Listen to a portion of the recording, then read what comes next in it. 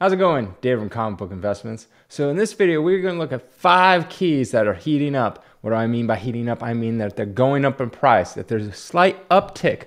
Some of these have fallen a ton from the big comic boom, but now some of them have started to come back up. So maybe they've reached the bottom, or maybe this is the peak for them and they're going to start falling. So let's look at the 5 keys that are heating up. All right, first on the list, we got NYX number 3.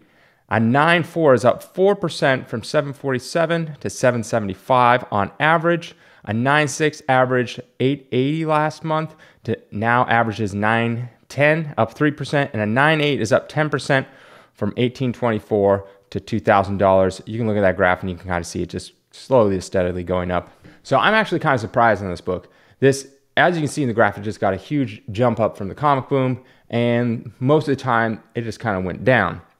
But this one just steadily started keep on going up. Like from the comic boom, it just slowly went up. It obviously didn't get a huge jump month after month, got that huge leap, and then it's just kind of been steadily going up.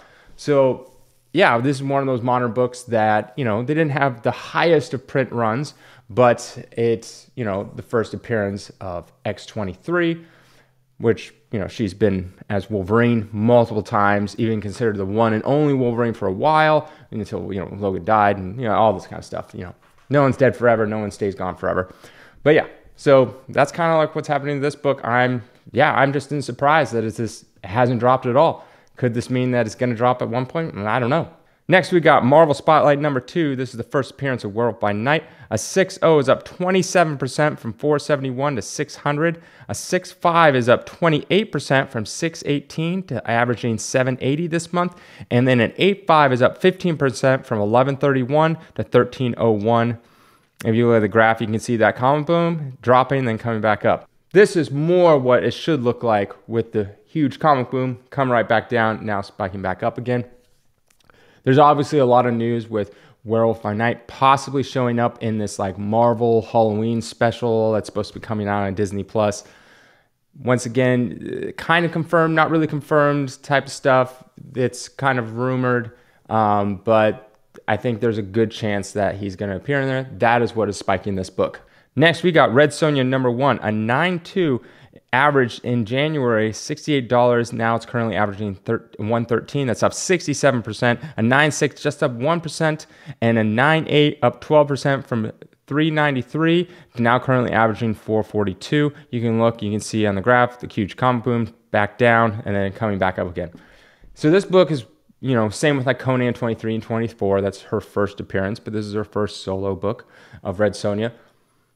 Here's the thing. There was rumors and speculation of a Red Sonja movie adaptation appearance, blah. But that has been scrapped recently, I think within the last couple weeks. So now there's no movement on whatever is going to happen with Red Sonja. So I imagine that this book will start dropping.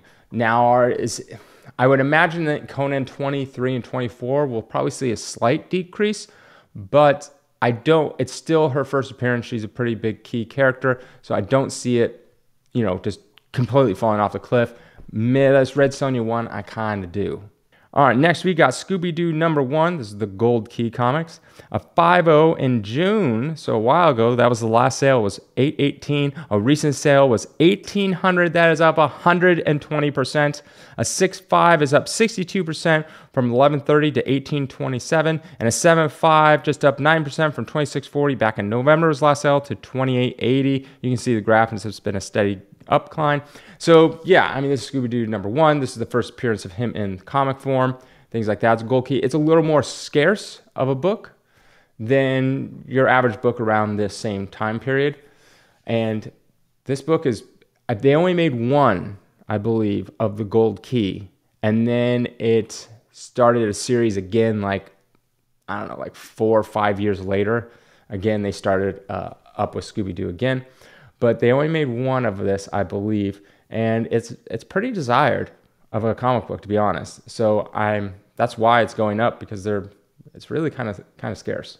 All right, next we got Fantastic Four 50. This is the Galactus Silver Surfer trilogy. This is the third one. You got a 6.0 selling for $800 in February, now selling for $827, only up 4%. A 7.0 from $840, now averaging $1109, up 32%. And a 9.2 is up 125%, because back in June was the last sale of a 9.2, and that was during the comic boom, and that was $5,066. One recently sold for $11,400. So yes, this book is getting hot. I made a bold prediction that we're going to see some kind of Silver Surfer Galactus, something happening within a year's time, so 12 months. So I'm pretty bullish on the Silver Surfer coming into the MCU. Yeah, we know Fantastic Four is coming, you know, but I'm pretty sure they're going to do a Doctor Doom. Obviously, they got to get him right.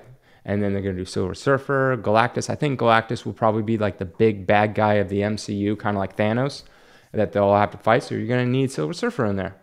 You know, it goes hand in hand. All right, last one on my list. But before I do, if you haven't subscribed already, please think about subscribing. Helps out the channel. And today is my birthday. I'm about to go out, so cheers. But this will be an update of one I've done previously, so let's see if it's still dropping. Let's see what's going on. All right, we got All-Star Comics 58, first appearance of Power Girl. A 9.2 went from $335 on average in February to now currently averaging $350, so that is up 4%. A 9.4 is down 17% from $431 to now averaging $355, but a 9.6 is up 16% from $649 to $750. I still think this is a good book, regardless. First appearance of Power Girl. There hasn't really been any news of Power Girl showing up in anything or anything like that, but still a good key to have. I hope you guys have a great weekend.